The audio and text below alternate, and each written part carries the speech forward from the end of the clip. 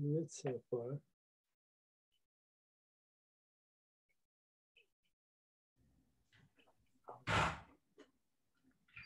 Hello. Now you can speak. Okay. I'm so sorry I'm late. I was in the wrong Zoom room. And I was thinking, how sad, no one is coming tonight. And then I realized I must be in the wrong place. Hello. There we go. Guys. Debbie's here. We're here. It's nice to see everyone. Nice to be seen.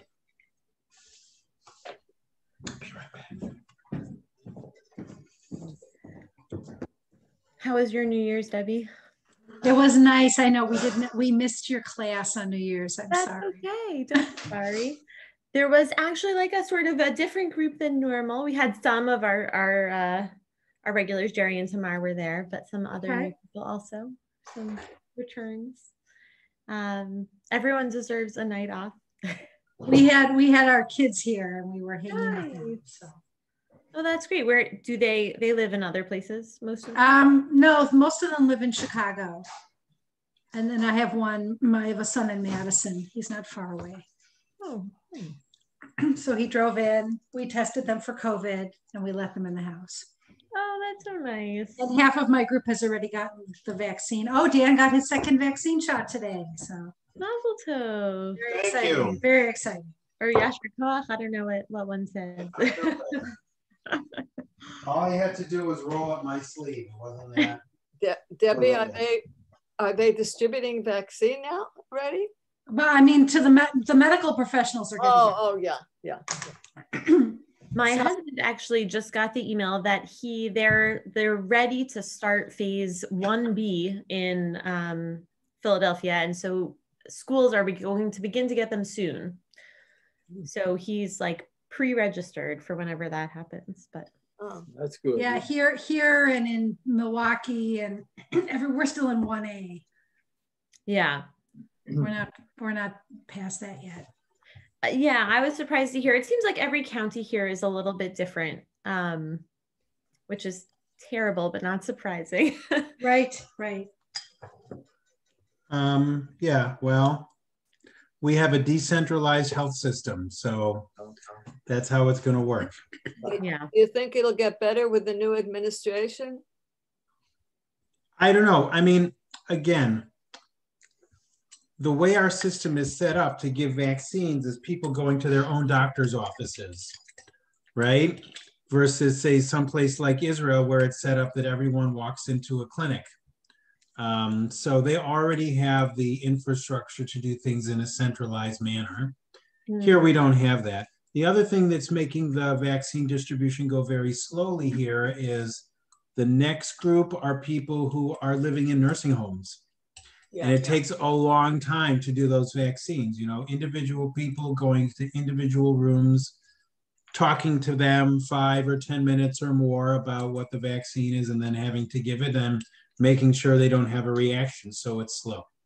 Interesting. So here, the vaccine is being given at some nursing homes in like the party room, sort of like it seems like at the hospital, where they're doing batches. And one of the people I know is there's like a CVS in their sort of compound. There's like a old age home and also assisted living, and it's like a senior village or something. And there, everyone who was able was supposed to go to CVS first. Right. So CVS and Walgreens are contracted to distribute the vaccines. So that's why. But I mean, a lot of people who are getting the vaccine can't get out of their room. That's right. That's why you have to go do it. And I think there's a lot of chatter about maybe this isn't the best way to do it. And maybe the way to do it is really just get as many vaccines and as many arms as quickly as we can. Because, the vaccine rollout in some ways is slow, but we're doing now like 400,000 vaccines a day, which is more than any other country by, a factor of 2 or 3. We just have a lot of people. Yeah. Wow. There's a lot going on in the world right now. You think? The world, America, DC. And I feel like in a sort of weird position here because I feel like I know you guys so well, but I'm not a part of your, broader community. And so I thought a lot about how and what to teach tonight. I teach a Parsha class at my shul locally on Wednesday nights, and I taught something different with them. I think if it's okay with you guys, I'm gonna say like, we're gonna leave the politics to the side. It feels like a dangerous territory for me to wade into. But of course, I think things like will bubble up. It's hard to divorce regular life from Torah learning life. And I also think that there are a lot of interesting parallels in what's happening in the Torah reading with what's happening in the nation. Nation building or reformation or redefinition is just I think an overlap with what the Parsha is going through. And so I think it's impossible to avoid, but I guess I would just say, I respect everyone's opinion. I obviously don't really know anyone's political meanings. I think, there's like a lot of scariness, but, we'll see how it goes, I guess. That's my disclaimer. Don't be worried. Okay. So I wanted to look at Moshe a little bit today. Kind of exciting. We finished all of Breshit together, and we are turning to the beginning of Parshat Shemot. We're starting to leave the individual behind and move into the building of the nation. So we'll stop looking every week at one person, but I couldn't help but look at Moshe this week since he's such an important person in the building of a nation. And we really follow him from Shemot throughout the rest of the Torah. And so I wanted to look at why Moshe, like what makes him worthy of such a great job of leadership, right? He seems like sort of the most unlikely of choices in so many ways, reluctant to start, uncomfortable, unhappy with his flock. But yet there's something about him that obviously starts this process moving. So I want to look first at like one option and then move back to the burning bush. And I say back because for those of us who are all here together for the first class for Breshit, we looked at the Bira Hadoleket, the burning building that Abraham saw, and we mentioned very briefly Moshe and the burning bush there. And so I thought it would be interesting to circle around back to the burning.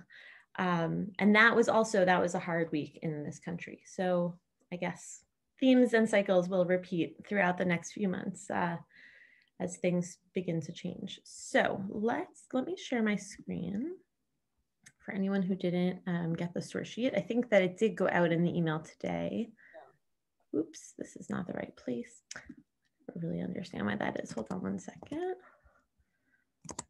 Okay. Too many windows up at any one time here. Okay, there we go. So, right, the Parsha opens in a transitionary parak. And then when we move into parak bet, we see the place where Moshe is born. Right, so the pasuk says, "V'tahar ha'isha v'teled ben v'tere oto ki tov hu v'titz pnehu shlosha yirachim." Right, so this is at a time where Paro is instructing the midwives to throw Jewish babies into the Nile. But yet here we see a woman and, we assign her a name later, but at the moment she is nameless and she has a son who she sees is beautiful, is how it's translated in the English, but just that he was good, right? And she hid him for 3 months.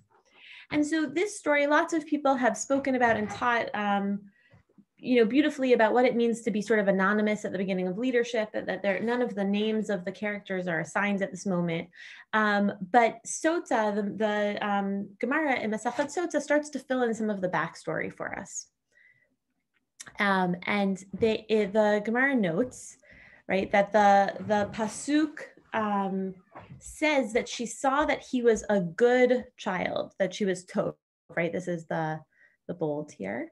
And it was taught in a Braita that Rabbi Meir says Tov is Moshe's real name, right? And Shemot is an interesting parsha because there's a lot of playfulness with names, Shifra and Pua's names, what they mean. And interestingly, the rabbis assign a lot of names to Moshe. Right here, they assign his birth name as Tov or Tuvia. Later they talk about names that Hashem gives him. But interestingly, and I think noteworthy, the name that Moshe carries is the one that the Bat Paro, the Egyptian princess, gives to him throughout his life, which I think maybe says something about foster parenting or, I'm not sure exactly what about Bat Paro, the merit that she saved his life. But here he is known as Tuvia because he was good. And Rabbi Nechemia says that he was good because they saw he was fit for prophecy, right? Or he was born when he was already circumcised. That is sort of uninteresting to me. But there's something about being born, like Moshe was born fit for leadership, right? Before he was even out of the womb, like right when he comes out. Nothing about him or his upbringing, but there's something about like his internal self.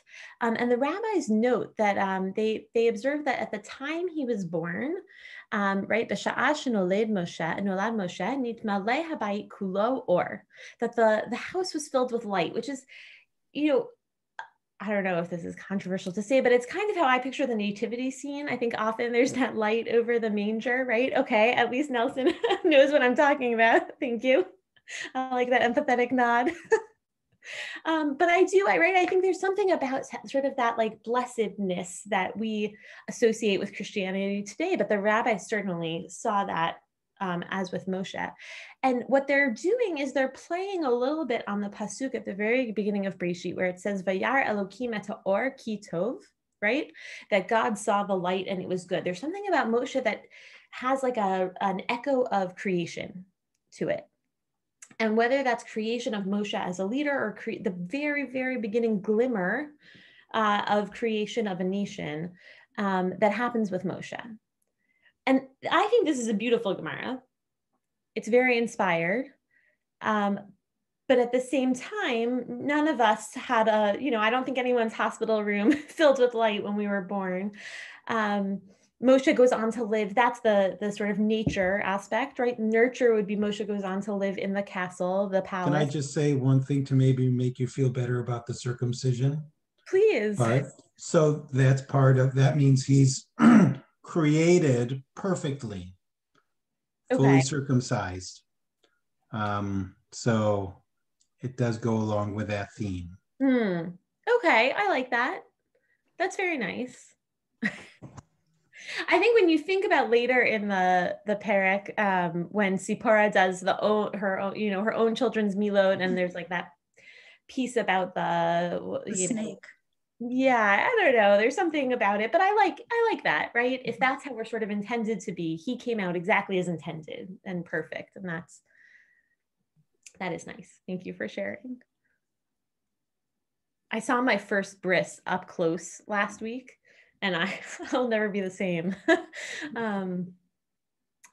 At least it wasn't my own child's.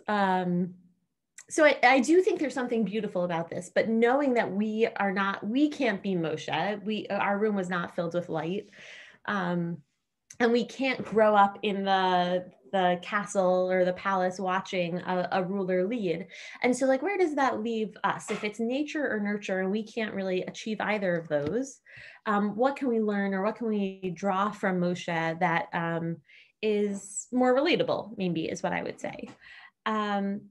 And so I think that a piece that is key to where Moshe is actually encounters God, which is similar to the Abraham story in that Midrash, right, is that Moshe first encounters God in the burning bush, right? We see, I would say, like glimpses of a future leader before then, when we see the Egyptian and the Jewish person and the Jewish person fighting, and then the Jewish person and Egyptian fighting, and Moshe steps in, right? I think we see a little bit of it when Moshe gets to the well with his future wife being there, but we don't see him encounter God until the burning bush. So let's look at those psukim for a minute here.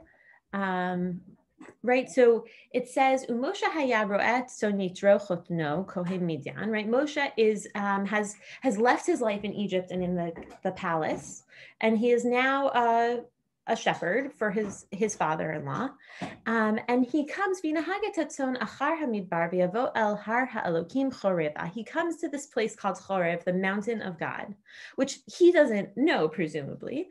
V'yara malach Hashem elav belavat esh mitoch hasna. V'yar v'hine hasna bo'er ba'esh v'hasna enenu uchal. Right, and an angel of God appears to him. Secondary representative, right, appears in the form of this bush on fire, not burning. And there's no announcement, right? No revelation of God, no dialogue. And it's not until the next pasuk where Moshe says, V'yomer Moshe asura na, right? How is it translated here? I must turn aside. Like he has to physically maybe turn his body. Right? I have to look at this amazing sight. Why doesn't the bush burn? And it's only then, once Moshe has done this sort of physical act of turning to the bush, right? Vayar Hashem kisar lirot, vayikra elav Elokim mitoch hasna, vayomer Moshe Moshe, vayomer hineni. And again, there is a much more pshat level echoing of the Abraham story here, right? The double call of Moshe, Moshe, like Abraham, Abraham, and then the response of Hineni. So Moshe is wandering by. I think that the text, by telling us that it wasn't until Hashem saw that he had turned to look, is telling us that had Moshe seen the bush, which apparently in the desert in the summer is not unusual for there to be some brush fire here and there, right? Had he not turned to look, had he just sort of said, oh, a brush fire, and walked on by, that maybe he would have, gone on to be a shepherd and someone else would have come, hopefully, to save Bnei Israel or not, or we wouldn't be here, but that he would not have had this encounter. It was not a simple, straightforward meeting. There was almost like a hidden test built in. So I think there are some interesting ways to think about sort of what that test was. And I brought three different perspectives. The first is that Professor Nachum Sarna notes that he says, right, to see that a bush is on fire is easy. To see that it is not consumed takes time and patience, right? So Moshe was, and I think that is the aspect of the burning bush that we spoke about when we talked about the Birah HaDoleket, right? That Moshe didn't just go on by, he waited and he sort of looked into it. He wanted to see what was happening. And Aryeh Bernstein, who is a teacher in many different contexts, I learned from him at Drisha in New York. He talks about the fugitive Moshe, who's tending his sheep, which is not the way that I often think about him, but is in fact, I think in some ways what he was. And an unusual thing catches his eye. He gazed and there was there was a bush all aflame, yet the bush was not consumed. And he's just quoting the psukim here, right? And Moshe said, I must turn aside to look at this marvelous sight. Why doesn't the bush burn up? And although the reader knows that this is a sign from God, right? We were told that the malach is there in the bush in the first pasuk. Moshe does not, right? We don't know if he sees an angel. Aryeh Bernstein is assuming he doesn't. He just thinks it's interesting. Right. And I think that that's a big piece for a leader to just be interested. And we saw that with Abraham in the Birah HaDoleket too, right? To be engaged in the world around us. We see unusual things. Okay. Yeah, go ahead. I was just thinking that this is the second time that Moshe sees something and doesn't turn aside. And the first one was when he saw the Jew being beaten by the Egyptian taskmaster. He didn't turn aside. So in both cases, it changed the course of his life and of our lives. Yeah. I like that. I like that there's also, it's almost like a bookend to his fugitive nature, right? He's not a fugitive, and then he takes action in that first case and he becomes a fugitive. And this is the beginning of his return. I like that a lot. That's very nice. When I was learning in preparation for this class, I saw an interesting note from, I think it was Rabbi Alex Israel, who's a teacher in Israel. He used to teach at girls' seminaries when I was a girl in seminary. And he noticed that the word vayar, to see, is one that really applies to Moshe. Moshe sees a lot of things. He notices things. And that it's that ability to turn and to empathize that is what makes him a leader. That's very nice. Thank you, Tamar. So here Moshe, again, he can't turn away, right? He sort of finds himself drawn into the situation, which I think is similar to the Egyptian and the Jew fighting. And Aryeh Bernstein notes, right, we see unusual things all the time, but how often do we actually pay attention to them? More often we ignore them, explain them away, or feel too busy tending our sheep to investigate. Had Moshe not been driven by a need to understand, he never would have had the chance to hear God's voice. Note the language. When Hashem saw that he had turned aside to look, God called to him. It is Moshe's expression of intellectual curiosity that justifies calling him and giving him the job. Strategizing within the well-defined parameters of the task at hand does not cut it. One must be constantly studying the entire world. After all, the source for solving the greatest national problems might lie in an unusual and small bush. And he wrote this a while ago, Aryeh Bernstein.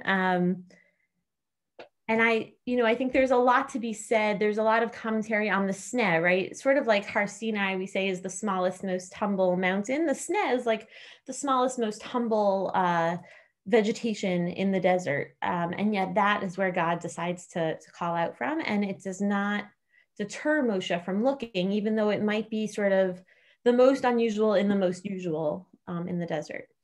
So I think that both I personally like both of those. I guess obviously I brought them for us to look at.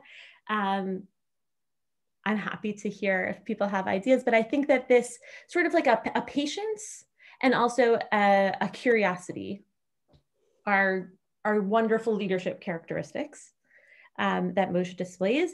But then I think there is another piece, and that's about this, that really focuses it on this physical turning piece. And that is, they explore in Shemot Rabbah, they explore two different ways to think about Moshe's turning.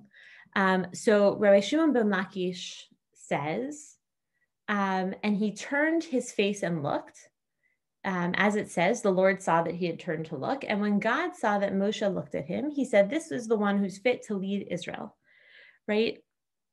And so I think that what it is that it's that searching thing, right? It's a little bit like the Aryeh Bernstein model, that or I would call it the Tamar model, right? That he can't help but turn to look at something interesting or troubling in the world. And he's not afraid to look into it, to look into that fire. But there's this other, almost presented as like a machloket here, other opinion of Rabbi Yitzchak. And Rabbi Yitzchak said, what does it mean that he turned to look? God saw that he turned and was outraged when he saw the suffering of the Israelites in Egypt. Therefore, he was fit to be their leader. And that is when God called to him from the bush. And so here, I think that Rabbi Yitzchak is looking, he's saying that like Moshe turned to look back, right? He turned to look from his own life in the moment as a happy-go-lucky shepherd, to look back to his people in Israel and in Egypt, B'nai Israel in Egypt, and to remember their suffering, right? That it's easy, Moshe found it was easy to physically run away. And the burning bush is a moment where he turns back to the people that he's left behind, and there's this like piece of this pain that he can't bear to experience, right? That he feels, it's like Moshe feels so much of his fellow man's pain. And that is certainly what we see in that interaction that causes him to run to the desert. And that is what I would say is like the quality of empathy.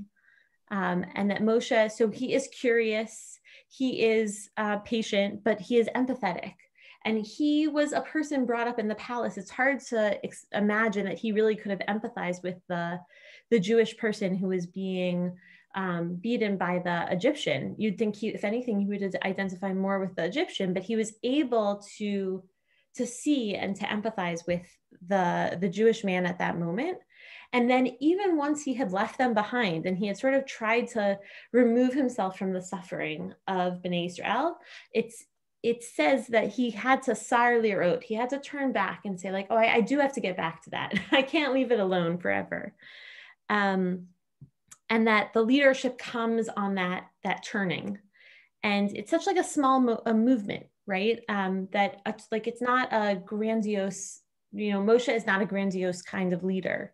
And it's just in that little shifting of his body that causes him to be the one to be fit for redemption. And there's something like a little bit fragile in that, right? If only Moshe hadn't looked over his shoulder and like rubbernecked the burning bush, then would he have actually been the leader? But also I think something comforting, because we can't all be born in a bath of light in our rooms with Hashem smiling on us. None of us are born with our bodies complete the way we are supposed to be. But we can make those little turns in our life, however we find them. And that when we see something unusual, when we make that turn, when we allow our body to turn to that, if we have the patience to really look into it, even when it might be overwhelming or hot, we can find ourselves in a position of power and leadership that we will better ourselves and the community around us. Yeah, Jerry, please. All these commentaries suggest that the rabbis were wondering themselves what made Moshe special. They didn't see anything.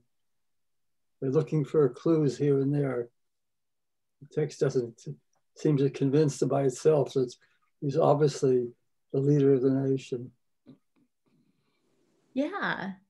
Yeah, I think, on the Pshat level, there's so much about Moshe that seems like he's not a good leader, right? Even Moshe is the first to acknowledge in this encounter. But there are so many midrashim. I think that's a great point, right? There's that midrash I learned in grade school, like where Moshe is placed in front of the burning coal and the gold, right? Like Paro seemed to see something about wanting to be a leader in him, and he wanted to make sure his gold was safe, right? His legacy was safe. And then there are so many midrashim about why he is aral svatayim, why he's not able to speak. Moshe is so ready to give up so many times, telling God to just kill him and start again and take all the people, right? I mean, he doesn't, I understand why the Midrash feels this need, because he doesn't come off as such a inspired leader, maybe is what we would say. Well, if you read the Pshat, I think it's a little bit of an indictment in a way of Moshe and why they have to spin these stories, because it says, an angel of God appeared to him in this bush. And what did Moshe say? He said, oh, that's cool. That bush is not burning. That's what he saw. He didn't see the angel of God. And then God had to actually, speak like, Moshe, this is God in here. That's what you're supposed to be looking at, not this oddity of a burning bush.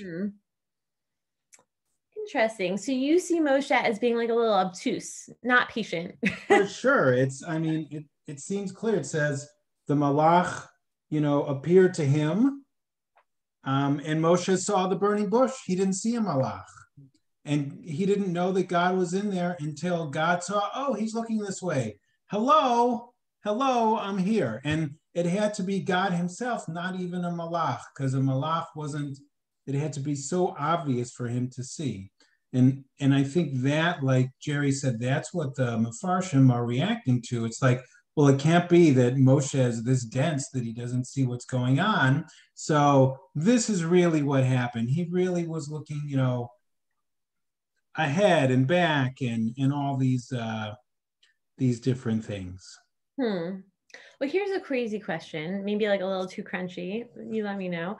But I wonder, like, how often do we contextualize when actually we might have been touched by God as well, right? How many times do we say, well, I swerved right at the right moment, or I don't know what the thing is, but I think often we miss the opportunity to see God. We're able to say, oh, a burning bush, and sort of walk on by. Like, I guess I'm saying I don't fault Moshe. I think it's human nature to see the regular and not the divine.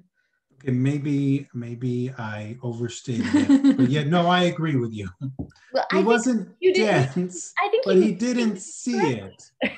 I guess I just think that's like the human experience. It's not really Moshe's fault, maybe on some level. Right, right. Especially when you're like working and you're, sheep are a pain in the neck. They're running all over and they smell bad. And isn't it more that he's the reluctant leader, right? He doesn't want to lead this people out. Yeah. He doesn't want that job. Yeah. Yeah. Go ahead, Nelson. I saw, I think that Yael brought out a line that I've been developing of some analogies since the beginning. There is the issue of Moses see the small guy, the Hebrew, the Jew, not the powerful oppressor, but the oppressed, the poor. And then the phenomenon of the burning bush is like you said, is in a bush. It's not a big forest. It's the smallness of the bush that in the little things, that's where God appears. Like the Mount Sinai is not a huge mountain. It's a small mountain, and is about to form a nation, a smallest nation. It's not an empire like the Egyptian or the Babylonian Empire. It's a small nation that's going to become the light into the nations. So from the particular to the general, from the small to the large, Moses was also small. He didn't even see himself as great. And then he was, okay, you're going to be great, whether you like it or not. So I thought there was a whole line here that you inspired me to come up with. I like that. And I was thinking also Moshe we know he's not an orphan, right? But he sort of presents as an orphan, perhaps, to himself, right? If we assume he doesn't know that his family is sort of watching from the sidelines. And I think that feeds into that same way of thinking about oneself as small or sort of insignificant, left behind. And I think the leader of small things, right, is reluctant to be the leader of big things. I think that's 100% correct, very astute. And that's the story of the Haggadah, going from a low place to a high place. Nice. It's also preceded by another shepherd who's rather obtuse, Yaakov, and they're much the same attitudes to what they see around them, and very much consumed with their concern for the sheep, as opposed to what they see around them. Yeah, I think maybe it was last week in Daf Yomi, they talk about the matzah as is it a bread of affliction or a bread of joy and celebration, which kind of reminds me of what you were saying, right? That from the low to the high, it starts as the bread of affliction, it ends as this bread of joy and celebration of freedom. I think, yes, those themes around our nation building are really strong. And we never really give up that small but mighty persona, right? As you were hinting, Nelson. Yeah. Interesting. So that's fascinating. I feel like this was received very differently than I intended, but in a really nice way. So you're not super impressed with Moshe, which is good, right? He is accessible.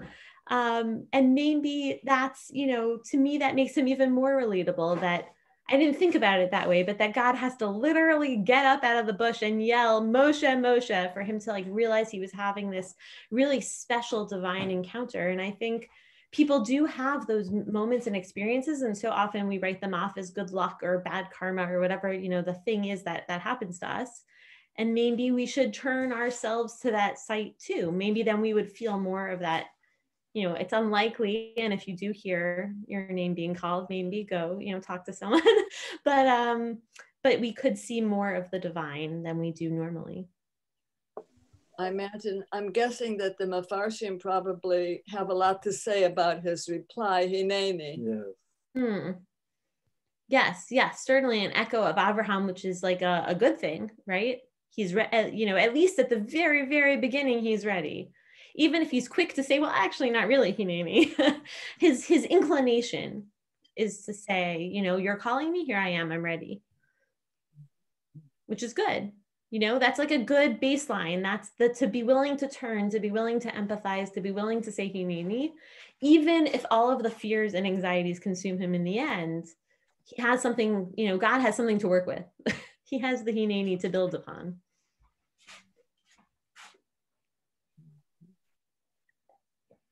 Maybe the better takeaway is that leaders and leadership is hard and complicated, and we should have more empathy for the leader, you know, because it's a hard job and we don't always see the help that we're given. There's also a warning against being arrogant. You don't have to be an arrogant, grandiose, narcissistic leader. You have to be humble and small so that you can really be the chosen leader. Yeah. Right. Well, and that's why he's played against Paro, right? As Paro is this is this very strong leader, and you know that he's just making these edicts, and then you have little Moshe. Yeah. And I hope that in a few weeks we'll look at Paro and the way that he sort of creates bad patterns for himself. Right. And so to think about Moshe as having created these good patterns, he had conditioned himself to turn when he saw something troubling. And so that allowed him maybe to find the bush, right? In contrast to Paro, who conditions himself not to see the good. By conditioning that in himself, he was able to then see this little bush and find something great in it. Okay. It's like Elijah when he says, I'm not in the wind, I'm not in the fire, I'm the small voice. That's what God is, in the smallness. Yeah, that's one of my favorite passages. I love that. Wonderful. Wow, this was a great conversation. Thank you guys so much. I'm going to stop the share so I can see everyone's face before we say goodbye. This is wonderful. Thank you. I wish everyone a weekend of shalom, comfort, and peace. And I look forward to seeing you next week. All right. If Moses, it just occurred to me that if Moses ever lost an election, he would be the first one to concede. He'd be happy to give it away. Thank you, Nelson. Thank you. On a light note and a laugh. That's nice. Thank you. Shabbat shalom, everyone. Shabbat shalom. Thank you, Yael. Nice to see you, Nelson.